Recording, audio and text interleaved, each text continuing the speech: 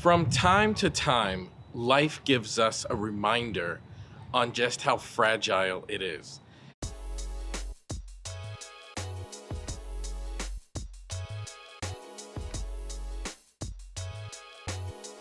I remember last year, I was going into a movie and I got a notification on my phone that a helicopter had crashed, and that helicopter contained Kobe Bryant. And as reports came out, it also contained Kobe Bryant's daughter and a few other people. And they were on their way to basketball practice, and life just ended.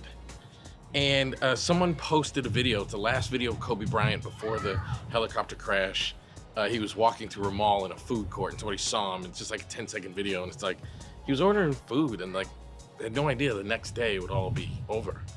And then of course COVID-19 happens shortly after that. And it's like all of our lives have been impacted, and all of us realize just how fragile life can be.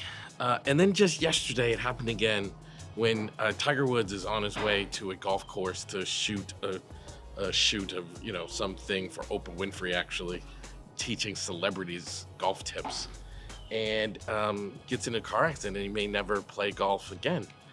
And I think about that, and I just think just how incredibly fragile life is. So look, you know, the work that we do in this field, like we work with people, and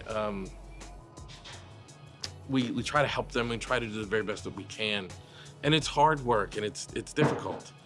But I think we have to remember just how fragile life can be, and kind of take it easy on ourselves. And, you know, people email me all the time about, Elliot, how do I work with this client, work with that client, work with this client?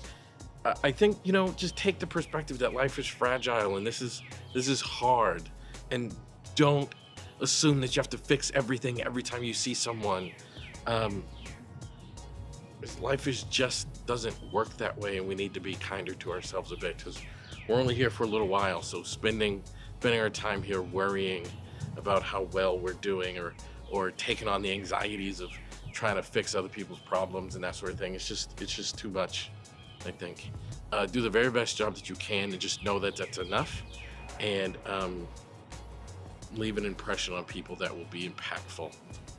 That's it. That's all I got to say today, man. This is you know, when you have these moments of reflection, just realizing how fragile and difficult life can be, it just causes me to think a bit.